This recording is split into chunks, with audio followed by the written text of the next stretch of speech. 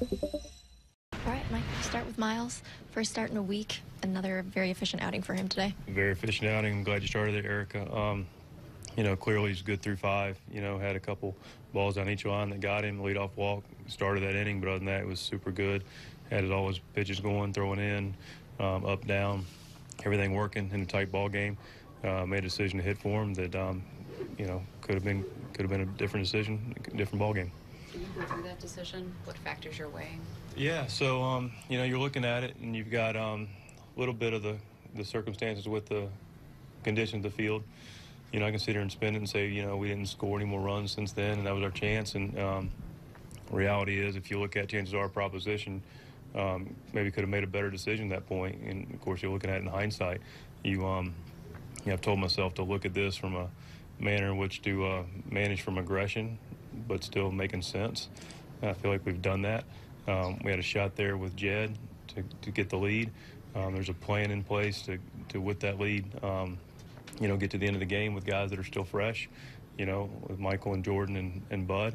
And again, looking at a low-scoring game, didn't work out. Miles threw well, could easily ran him back out there and given us a better chance maybe to get him a little deeper and scratch another run across somewhere else. Mike, when you talk about managing from aggression, you're talking about offensively? Just in general, managing what you see. And again, aggression may be a little strong, but, managing with scenarios that make sense and, and not managing scared to pull a trigger or see and trust what you see and do. And, in that case, it was an aggressive move that, like I say, chances are proposition. You're looking at, maybe the fifth probably a little early for that, or the sixth a little early for that. Probably just one inning too early.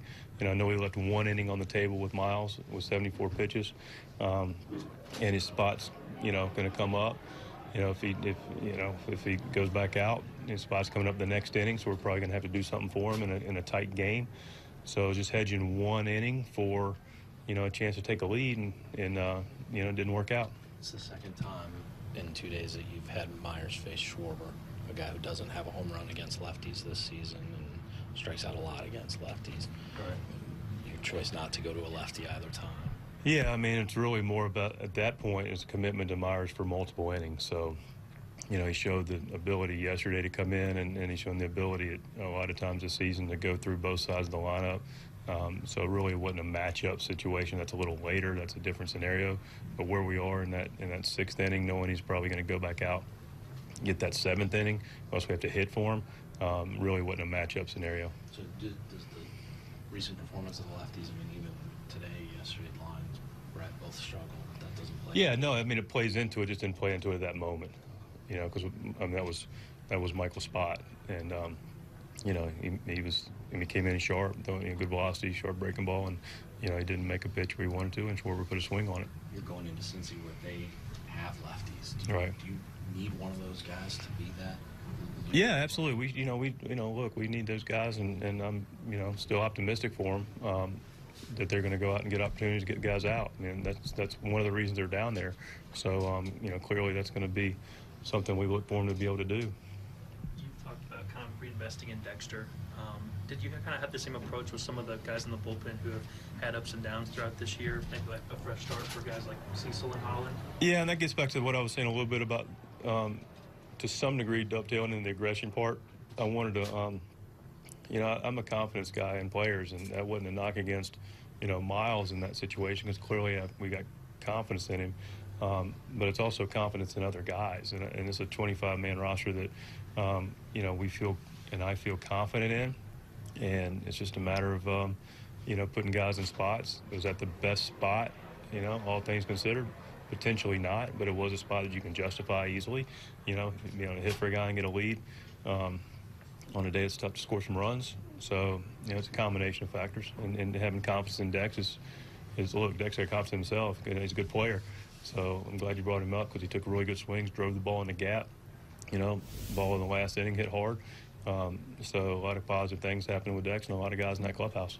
There's a lot of guys that had big series this weekend, but Yairo is a guy who maybe was a little under the radar, but makes that incredible catch today. He's on base a lot this weekend. That's a big spot for him to show up too this week. Showed up's the right word for Yairo Muñoz. I mean, he did. He showed up big time. Both sides of the ball on the bases, super engaged, super aggressive. Great play there, you know, to help us get an out in the 8th. And yeah, it took really tough at bats. You know, we start Dexter earlier in the game, and he takes a tough at bat with 2 strikes. Gets we were able to scratch a run across there, and yeah, I'm glad you brought Yairo up because he really had a nice series. Played well. Going back to the first, they come out with the 4 outfielders against Carpenter. Right. And he lays down the bunt, takes advantage, you get a run out of it.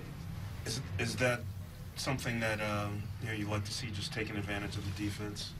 It says a lot of things about Matt Carpenter. What a teammate. I mean, he goes out and he's on clearly a streak of consecutive games with a home run. In his first inning, he's going to go out there and lay a bunt because that's what the opposition gives us. And we talk about seeing the game and playing the game, and that was a great example of that and gets us on the board with a run early. So, you know, as far as the outfield shift goes, I mean, I don't think it's really helped them a whole lot in this series unless they can put somebody in the bleachers.